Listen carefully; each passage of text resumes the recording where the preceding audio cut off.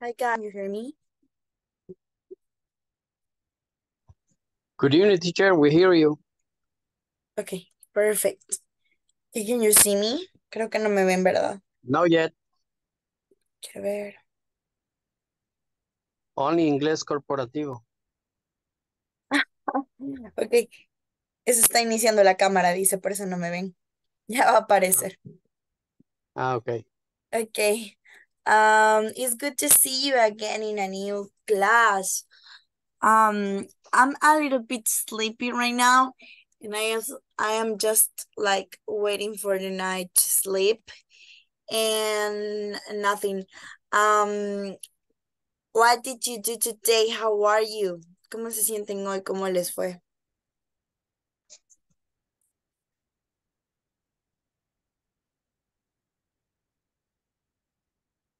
Yes, Vicente. Yes, teacher. I went with my son Mm-hmm.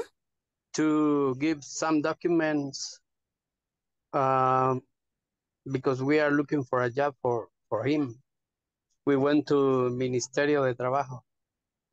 There Really? was I don't know how we say Feria de Trabajo. I don't know how to say it too. Um, Let me see, busquemos cómo se dice feria de trabajo. Feria,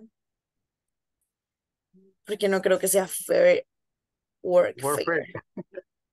Ah, job fair, eso job pensé yo, opportunities. pero Huh? no sé, pero no estoy segura.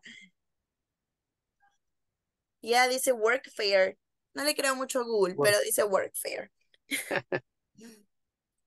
Well, Yes. that was that was I did. Oh my God, I didn't know that things happen. What is a work fair? ¿Qué es una feria de trabajo? Um, many people give documents or personal documents of if they are looking for a job. And there are Ah, many opportunities there. For example, mm, people work in a restaurant, hotels, constructions, or I don't know, in any, how do you say, almacén? I don't know how it's. perdón, no entendí la pregunta. How do you say almacén? Like a storage or a store like that? Store. Mhm. Yeah. People for a store Oh my and God. many opportunities. I didn't know that things happen. No sabía que esas cosas existían. And it's like the companies or the Mhm. places are like um I don't know in a they go to a place and you can apply to to the companies that you think that they are interested in and you can be able to work there. Como que no sé si es como que se hacen una salita y se ponen todas allí, dan la información o cómo se hace. Mhm.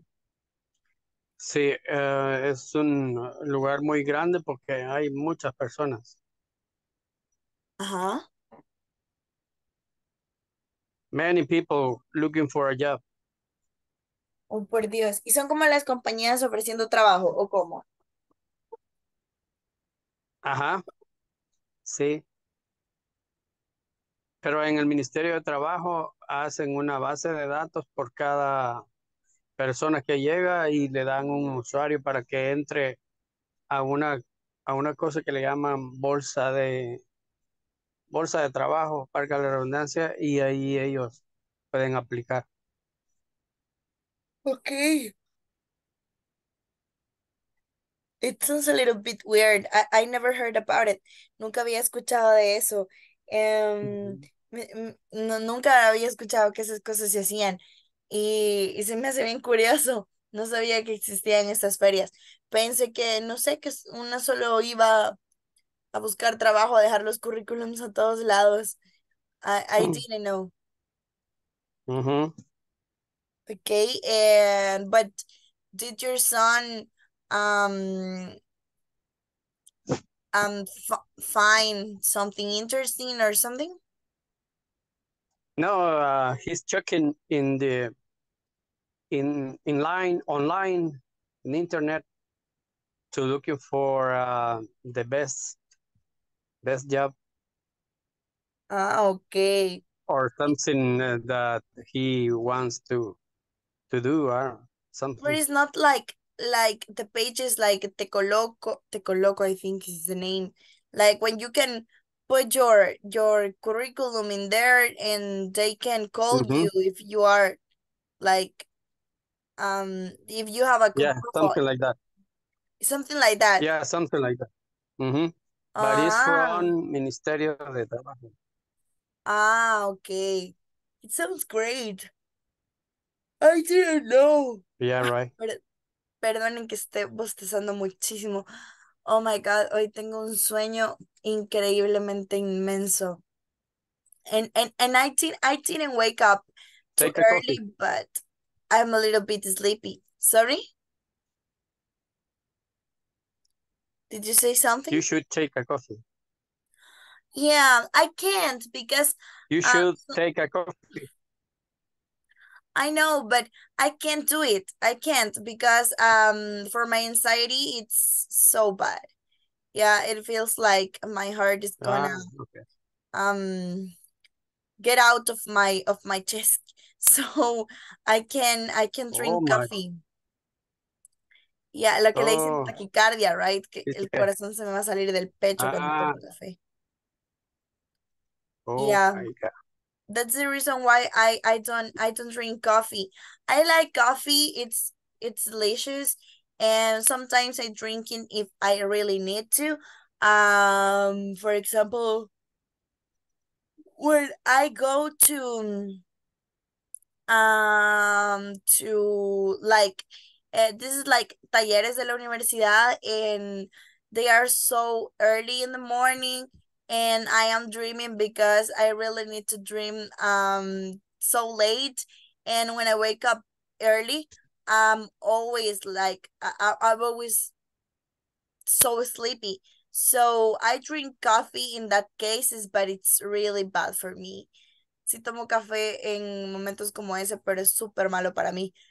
Y siempre me pongo muy mal. So I can't do that. No lo hago porque no me gusta sentir como que me voy a morir, la verdad. Okay. Okay. Thank you so much for telling me about your day. No sabía que existía eso de las ferias de trabajo. Está bien interesante. Mm-hmm. See. Okay. It sounds great. Thank you so Yeah, much. right. Okay, guys. So, we're going to start with the topic for today. The topic is like we're going to continue with the modal verbs, but we're going to see another things. And I just need to remember first of all, what is a modal verb? Why do we use it? And what were the modal verbs that we saw these days? Not only yesterday, the modal verbs that we saw these days, to be sure that you know about it. So this is like una lluvia de ideas, right? It's like ideas rain. So you can tell me, what do you remember about modal verbs? What do you think that they are? And which one we saw these days? ¿Qué son los modal verbs? ¿Para qué se usan? ¿Y cuáles son los que hemos visto? That's the question. You can raise your hand if you want to participate.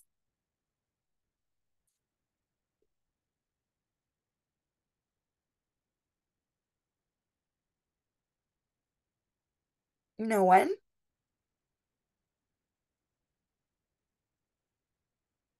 Isn't clear that We are topic? we are looking for the note. Yeah. Okay, yeah, of course you can do it. I used to take my notes when I was a student, and that was because I didn't want to forget the important things, and when the teacher asked what was the topic, what did you remember, or something like that, I used to check my notes and try to give an answer. So you can check your notes and you can tell me what is a modal verb and why do we use it. Pueden ver sus notas y decirme qué es un modal verb y para qué se utiliza.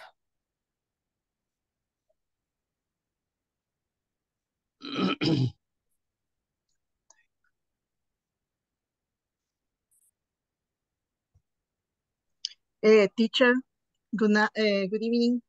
Good evening. Yesterday, in modal verbs, some can, could, should, may, y dijo de que son verbos auxiliares para usar solo en infinitivo, no en pasado simple ni en participio, y no escuché lo demás. Pero eso hicimos una actividad ocupando un diálogo con algunos de esos verbos. Yeah, you did it great. Thank you so much, Axia. Okay, Vicente? They accompany the verbs and change the meaning of the sentence. Okay. And we studied should, can, may, and could. Okay, excellent. You have a really good ideas, okay? Creo que todos se sienten bastante claro. Y justamente lo que nos dijo Aixia y lo que nos dijo Vicente, that's it. A modal verb is an auxiliary verb that accompanies another verb in infinitive and it changes the complete meaning of the sentence, okay? Son verbos auxiliares que acompañados de otros verbos en infinitivo cambian el significado de la oración. I'm sorry, perdón que me esté bostezando tanto. Hoy me tocó No levantarme problem, teacher. Don't worry. temprano. And I'm a little bit exhausted right now y siento que estoy bostezando un montón. But I'm trying to focus. Okay, Don't I'm worry trying to about it. focus. Thank you so much. Okay, so that was the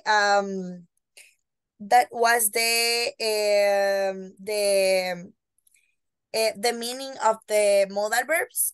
And we saw can, could, should, and may. And also, creo que me acuerdo haberles enseñado might y would también, que solo fueron como momentáneos, right? Que no les di una gran explicación al respecto, but we're going to see it too. And I just need you to remember when you are using a modal verb, you are not talking about, well, you're not going to use the verb in the past or in participle. You're going to use the verb in infinitive. And when you are like talking with this, with the modal verbs, you are not talking like, we don't want to translate it because, you know, it's like the meaning can be very similar or even the same when you are talking with them in Spanish. And you can understand like the meaning when you are talking in Spanish because they are not different in Spanish.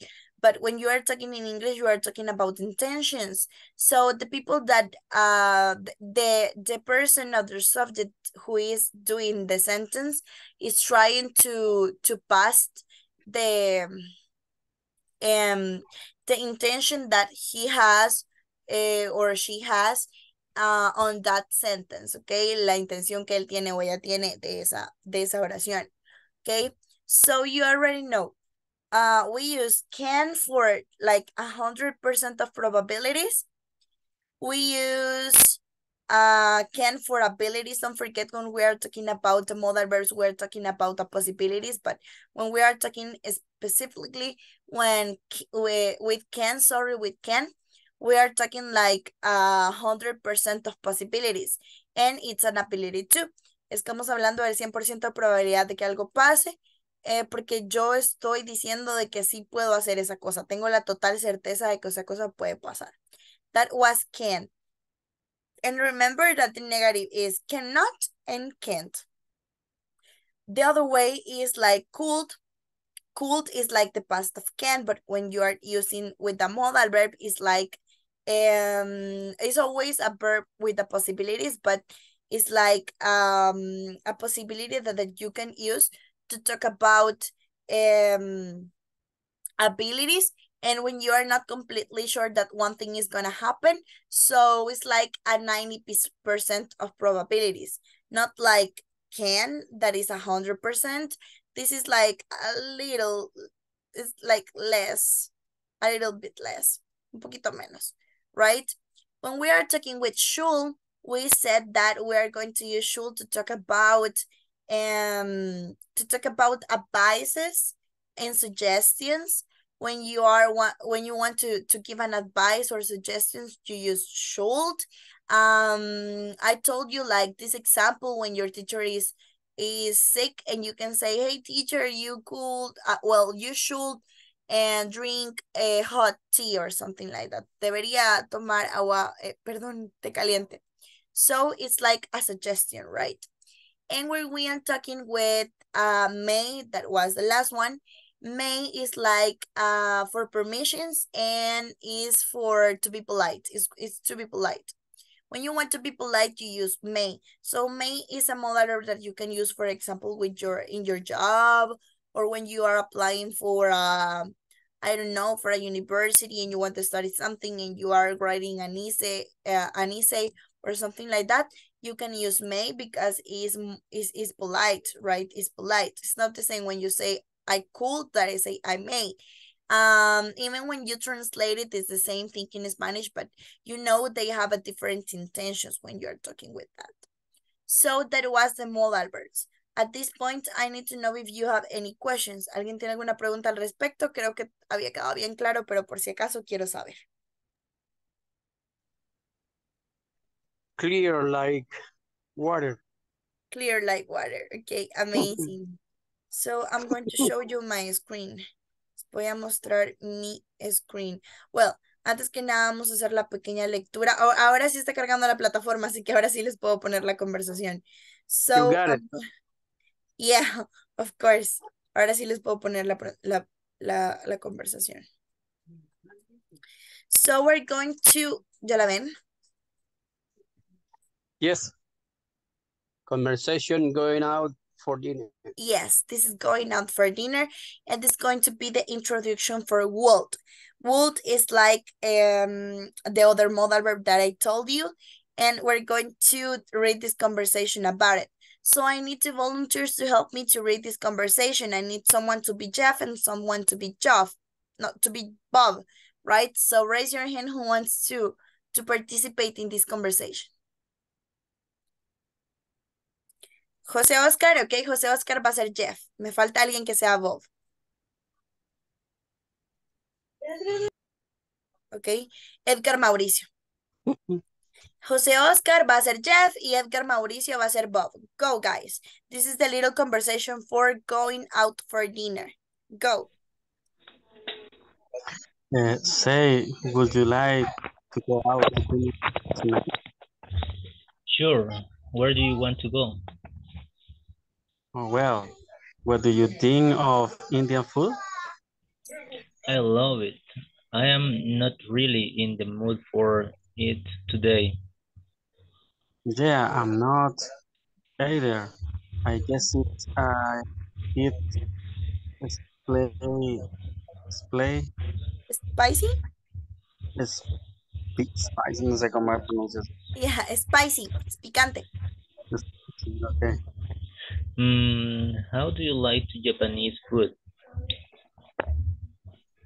Oh, I like it a lot. I do too. And I know a nice Japanese restaurant near here. It's called Iroha. Oh, Iroha. I don't. Yeah, you always want to go there.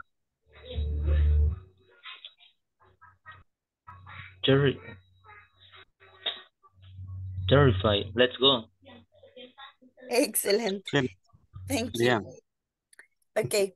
Yeah, look at this. They are like going out for dinner. They are like in a little discussion because they don't know what what to eat, like they are like offer for Indian food and Bob really like it, but they are not, he is not in the mood. So Jeff offer like, well not, Bob offer like Japanese food, and they say, oh my God, there's a restaurant that's called Airoha. Airoha es el nombre del restaurante, okay, no es que tenga una traducción, Airoha es el nombre del restaurante. And they go there. Okay, so we're going to see two things today. Would and neither and either. Okay, vamos a ver esas dos cosas, que digamos que son como dos temas distintos. Okay, so first of all, I need to know if you have questions about it.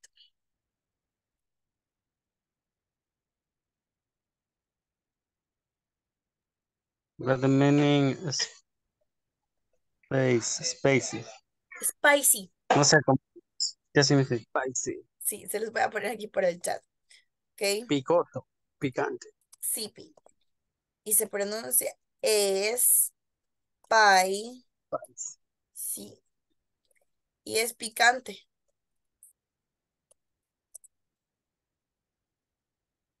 Picante. Spicy. Like Mexican food. Like Mexican food. Like Mexican food, of course. Mexican food is very spicy. It's pretty spicy. So yeah, this is spicy. It's not like fire in the mouth. Yeah, of course. Of course. This is spicy. Picante. Y así se pronuncia. Spicy. Okay. Spicy. Amazing. Do you have any more questions? What the meaning of mood? Es modo. In the mood for it today es like, como no estoy en el, nunca han dicho como no tengo ganas de algo, como que usted no está en el, es que el mood lo ocupo también en español. So it's like, de hecho lo ocupamos también en español varias personas, que para referirnos así como a que usted no tiene ganas de algo, así como que usted no está de ganas de esa cosa. So when you say, I am not in the mood, es como yo no estoy en ese mood, en ese, con esas ganas de eso. No se me antoja. Okay. Thank you very much. Okay, perfect. Do you have any more questions?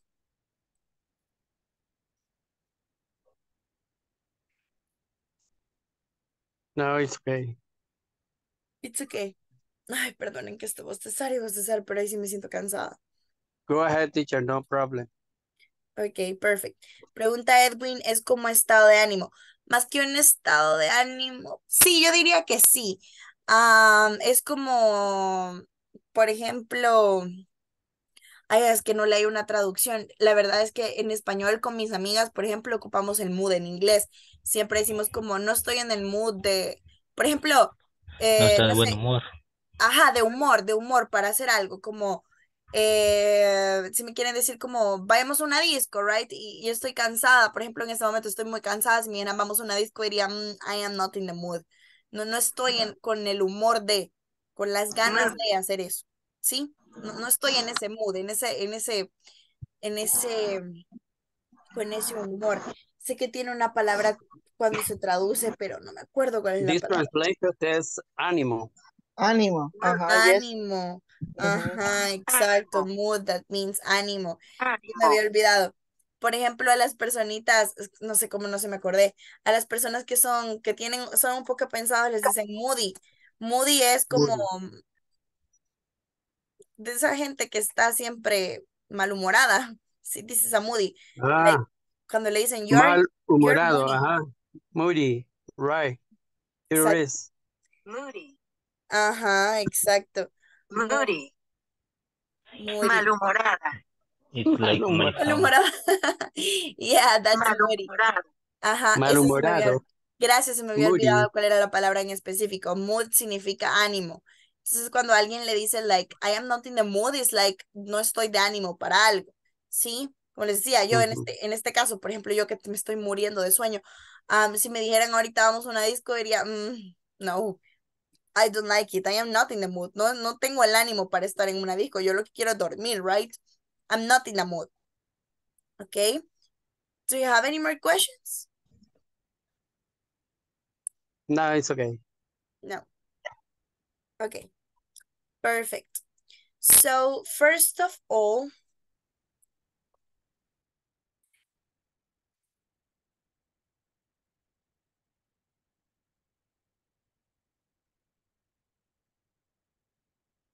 permítame. Estoy abriendo mi Paint. Por eso no lo ven. Ok. Ahora sí, se los presento, me avisan cuando lo vean.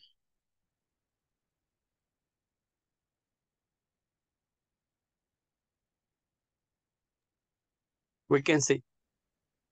Ok. We're going to see the modal verb would. Would es el modal verb que estaba en la conversación. Yo se los había explicado con anterioridad y creo que no está de más explicarles de nuevo qué es, qué significa, cómo se utiliza, cuál es la intención y cuáles son los negativos, ¿ok? La estructura va a ser exactamente la misma con la que usted utiliza can, con la que usted utiliza should, con la que usted utiliza may, right? Es la misma. Would is a modal verb that you can't translate to Spanish. No se puede traducir, no existe esta palabra en el español, entonces no le puedo traducir qué significa. Sin embargo, en el español hay un tiempo que no se puede traducir específicamente al inglés, que es ese tiempo donde todos decimos, conjugamos los verbos con el ia al final, como por ejemplo, comería, nadaría, conduciría, bebería, estudiaría, ¿sí? Como cuando yo digo, yo estudiaría ciencias, yo estudiaría. Ese ia al final de los verbos, esa conjugación del verbo no existe en inglés. No se puede conjugar de esa forma. No es como cuando decir los verbos en participio, en pasado simple, sino que no hay una forma de traducir ese tense directamente al inglés. Sin embargo, lo que se hace para tratar de explicar la misma cosa en el inglés es utilizar el modal verb would. Would vendría siendo ese ia al final de los verbos. Si yo digo comer es eat. Si yo digo would eat, ¿qué sería? Comería. Comería, exacto. Si manejar es drive, ¿qué sería will drive? Conduciría. Conduciría. Si dormir es sleep, ¿qué sería would sleep? Dormiría. Dormiría. ¿Ok? Si caminar es walk, ¿qué significaría would walk? Caminaría. Caminaría, ok. Si saltar es jump, ¿cómo diría qué significaría would jump? Que saltaría. Saltaría, ok. Let me see. Si comb es peinar, así. Comb es peinar. ¿Qué significaría would comb? Peinaría. Peinaría. Ajá. Peinaría. Exacto. Peinaría. Excelente. You're doing fantastic, ¿ok? Esto es para que vean. No existe una traducción específica del would al español, así como no existe una traducción de este tiempo que en el que decimos yo comería, dormiría, caminaría, trabajaría. No existe esa traducción al inglés. Esto es lo más similar que existe de un tiempo perdón, de un idioma al otro.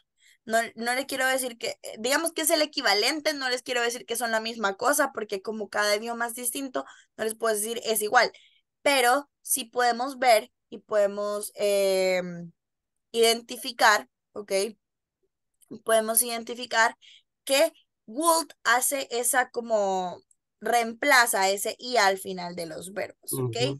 Creo que ya se entendió más o menos cómo se utiliza, cómo es que el would con el verbo y qué es lo que significan. No se lo puedo traducir específicamente al español, pero sí le puedo decir qué intención tiene. And would is when you are wish something. You are not completely sure that one thing is gonna happen and you are like giving a wish, como pidiendo un deseo, como por ejemplo Deseo. el gustaría. ¿Cómo decimos gustaría en inglés? Would like. Would like. ¿Ok? ¿Cómo diría olvidaría? Would forget. Would forget, exacto, would forget. ¿Cómo diría tendría? Would have. Would have, okay. Let me see, ¿cómo diría? ¿Cómo diría? Explicaría. Would explain. Would explain, ¿ok? Creo que ya se entendió. Como el would le da ese, es como el equivalente al y al final de estos verbos. ¿Ok? Do you have any questions about it? No, it's okay. It's okay. The rest of you, questions? Está bien, si algo no ha quedado claro, me lo pueden hacer saber y se los vuelvo a explicar. Yo sé que a veces las cosas que no tienen una traducción específica al español pueden parecernos un poquito más difíciles, porque usualmente cuando estamos estudiando otro idioma, nosotros como adultos le queremos encontrar la traducción a todo. Pero pues todos los idiomas son distintos, todos los idiomas y las culturas tienen sus propias cosas que no se pueden cambiar y que son propios de su cultura, que no se pueden traducir, ¿sí? Y de hecho, así es como han habido un montón de errores de traducciones en libros. Por ejemplo, la Biblia tiene muchos errores de traducción porque el hebreo, no, hay muchas palabras del hebreo que no tienen un significado directo al español, ¿sí? Que se tradujo al latín y luego al español. So, it's like, se pierde un poquito el significado original de la escritura o de la palabra, de la oración, cuando no existe una traducción específica de un idioma a otro. Y lo único que puede hacerse es interpretarse como yo creería que podría ser en mi idioma, ¿sí? Así como interpretamos would, ¿sí? Les digo que la Biblia es un ejemplo, right? Hay un montón de libros que de hecho han tenido un error de traducción porque al traducirse no existe una palabra en nuestro idioma, pues si se traduce al español, no existe una traducción específica en nuestro idioma que se compare a lo que estaba en ese idioma, por ejemplo, en egipcio, right? O en griego, el griego más antiguo. No existe esa traducción específica porque hay palabras que son tan propias de las culturas que no se pueden traducir y cuando se traducen lo que hacemos es buscar la palabra que más creemos que se asemeje. Por eso es que hay un montón de errores de traducción. Entonces, recuerden eso porque es muy posible que les pase en este idioma y en cualquier otro idioma de que hayan cosas que no las van a poder traducir. El inglés y el español se parecen bastante en un montón de cosas. No son iguales, pero sí se parecen bastante en un montón de cosas. Por lo tanto, yo sí les puedo decir cómo traducir algunas cosas, ¿sí? Traducirlas específicamente. Pero, por Como ejemplo, hay usted idiomas... dice, Sorry, como usted dice, hay que ver la intención con la que quiere eso. expresar algo. Eso justamente, la intención con la que quiere expresar algo. Por ejemplo, yo tengo una amiga que ella habla chino mandarín, y yo no hablo chino mandarín, pero a veces me explicaba que hay cosas que no se pueden decir del chino al español, porque no existe eso en el español. Y hay un montón de cosas que influyen, como los sentimientos. No sé si alguna vez han visto y han criticado, como yo, el hecho de que en el inglés solo existe el I like you y el I love you y se saltan el te quiero. No existe un te quiero en específico. Está un me gusta y un te amo, pero el sentimiento de querer a alguien, que es como lo que va en medio, usted primero le agrada a alguien, después le quiere y luego le ama, right? Entonces, eso de quererle no existe en el inglés. Sí, hay como aproximaciones que pueden ser como I appreciate you, que es como yo te aprecio, o cosas así, pero no existe el sentimiento de querer. ¿Cómo traduce usted el yo quiero? Sin decir que ama, porque pues nosotros en el español tenemos eso de que nos gusta, queremos y amamos. Tenemos tres sentimientos que nosotros identificamos en la etapa de poder aprender a querer a una persona. Entonces, si en el inglés no existe el querer, esas personas están saltando un sentimiento, right? Un I want sentimiento you. completo. Tiene que Ajá. decir I want you.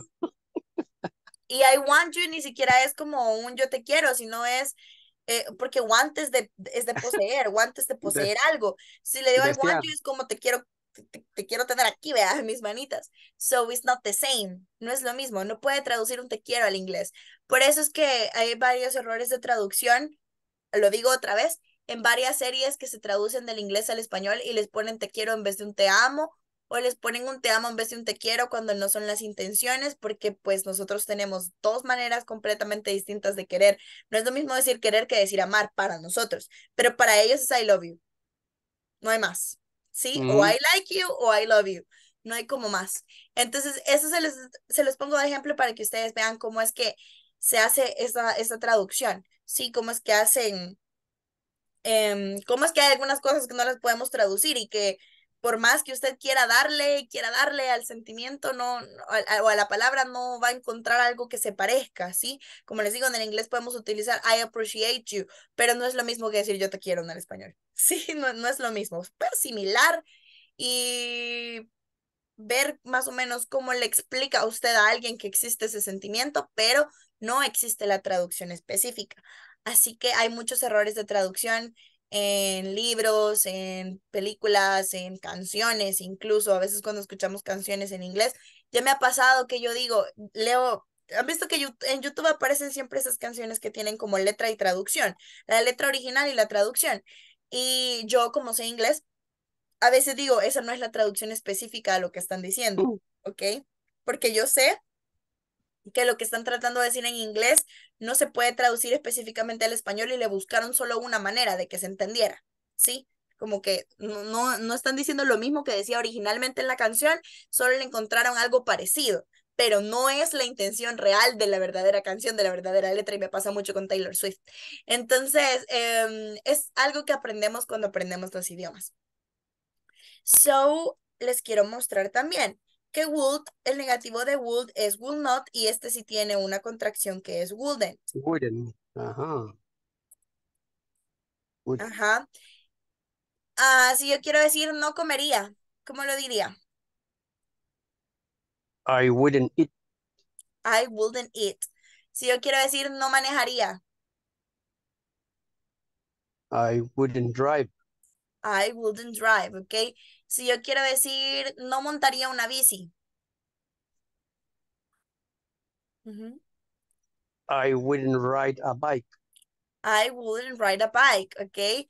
Si yo quiero decir no lavaría los platos. I wouldn't wash the dishes. I wouldn't wash the dishes. Yes. Okay, look at this. El wouldn't es el no y el ia.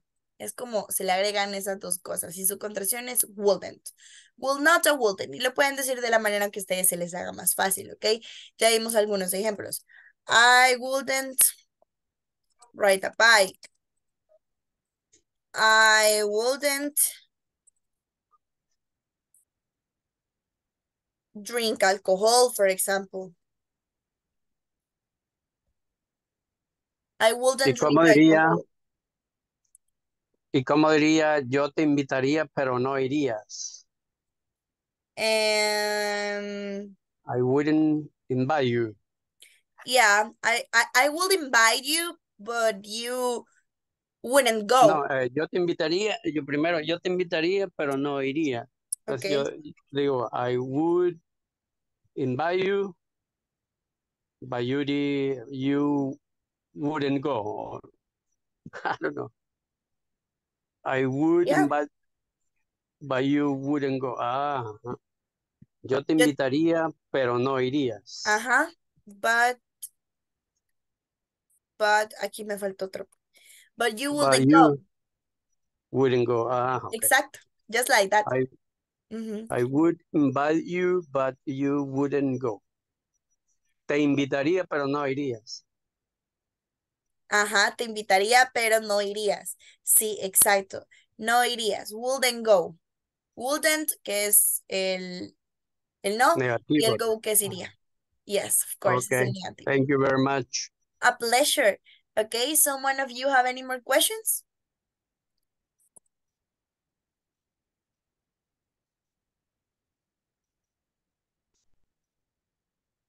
It's okay.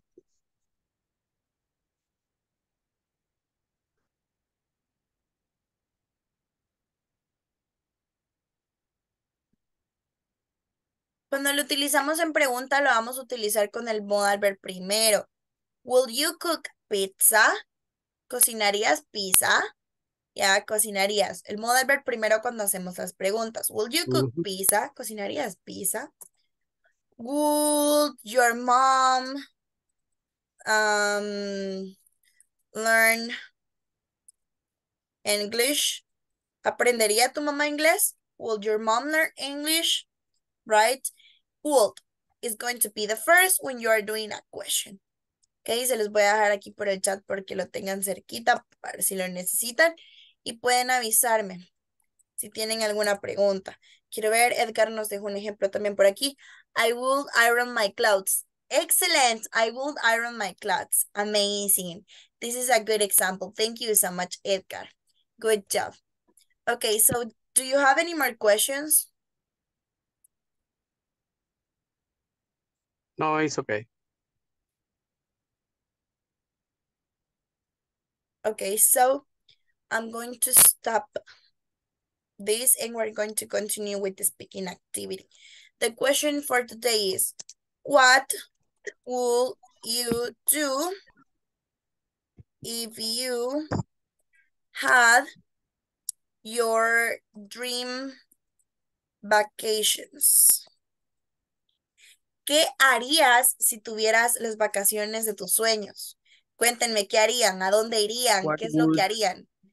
Cuéntenme qué comerían, qué transporte usarían, qué ropa usarían, right? At least 5 sentences. Al menos 5 cosas que respondan a la pregunta. At least 5 sentences. could Okay? you please repeat the question? Yeah, What would you do if you had you your do dream vacations. if you have Se la dejé aquí por el chat para que la puedan ver. your dream vacation?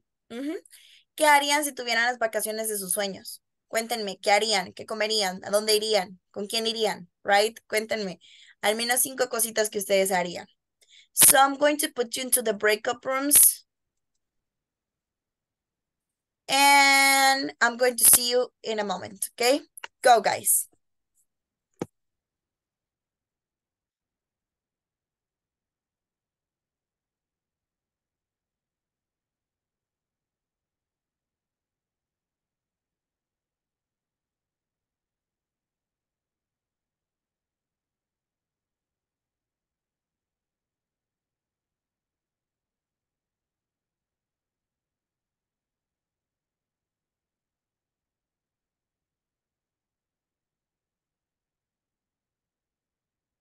Go, guys. Get into the breakup rooms, please.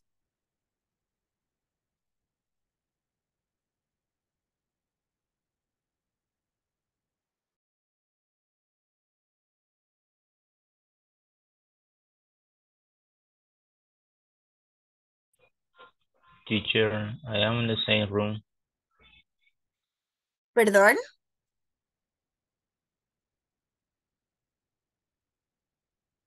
No lo escucha, no sé si me dijo algo. ¿Edgar? Ok, creo que ya entró. Los demás, please, entren a las breakup rooms. I can't enter the group. Ok, José Oscar, let me see.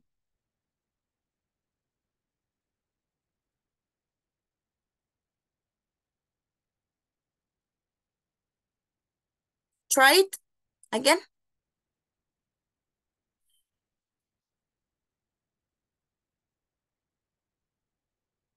Está bien, Reina, no se preocupe. Yo sé que está de oyente en este momento, ¿ok? Um, los demás, please, get into the breakup rooms.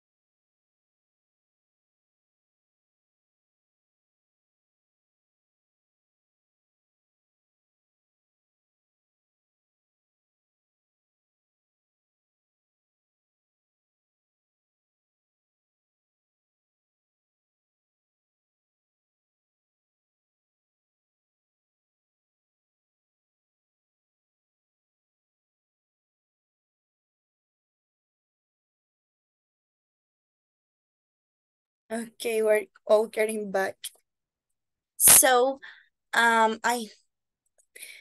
so we're going to share our exercises, okay? Who wants to share the exercise? ¿Quién quiere compartir el ejercicio? Perdón. Carla, Are okay? you already asleep, teacher? Okay, Carla y Oscar. Okay, Carlito, escuchamos a Carlita primero y luego a Oscar. I would like to travel Hawaii someday. I would to go beach my favorite place. I would not like to travel Russia. I would like to wear a jacket in San Miguel. I would like to wear my favorite hat to go to the zoo. Okay, amazing. Thank you so much, Carla. Okay, you did it so great. Let's listen Jose Oscar. Okay. I will travel to China the next year. I wouldn't work until more late. I will learn English this year. I would buy meal for the week. I will go visit my parents the next weekend. Okay, amazing. Thank you so much, Jose Oscar. Okay, you did it so great. I think that was a really good exercise with the world. It's not a difficult tense, and also you can use it so fast and so easy. So I need to know if you have any more questions. Yes, Edgar? No sé si levantó la manita otra vez. No, teacher. Just I have a question. Ajá. There exists the word in English abostezar. Bostezar. Yeah. Exists this word in English. No me acuerdo. Oh my God, se lo voy a buscar. Quiero ver por en algún lugar está mi teléfono. Sleeping, I guess. Yo no me acuerdo. Creo que nunca utilizaba esa palabra. Oh, por Dios, ¿qué dice mi teléfono? Ok, bostezo. Bostezar. Vamos a preguntarle a Google. Bostezar. Yo. Ay, hoy sí me poncharon. No sé cómo decir eso. Aquí dice que Yawn. es... Dice que es John. Yawn. Yawn. John. John. Se los voy Can a you poner try? aquí. Okay. Yawn. Así como si dijeran John. Bostezo. Yawn. No sabía cómo decir eso. Creo que nunca lo había dicho en mi vida. Okay. Yeah. Okay, John. now I know, John. right? Look at this, I'm learning with you. Aprendo con ustedes. Okay, excellent. We're doing fantastic. Okay, so do you have any more questions? No, it's okay. It's okay. Thank you for your support. My pleasure. Okay, so if you don't have any more questions, I'm going to see you tomorrow in class. See you guys. Okay, Bye. see Bye. you. Good Have a night. good night. Good night. Good night, everybody.